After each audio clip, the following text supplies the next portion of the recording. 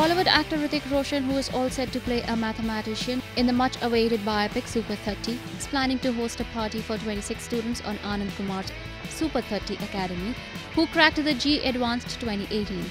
Hrithik said in a statement, "In the process of shooting for Super 30, I have got a fair understanding of how tough these exams are. Kudos to the students and their great mentor, Anand Kumar. The party is just a small way to meet and personally congratulate them. I wish them great heights in life, in whatever they do." On June 23rd evening, Hrithik will host the party and looks forward to spending some time with them. This will be the first time that Hrithik will be seen playing the role of a real-life character. Helmed by Vikas Bell, Super 30 is slated to release on January 25th, 2019. IANS report.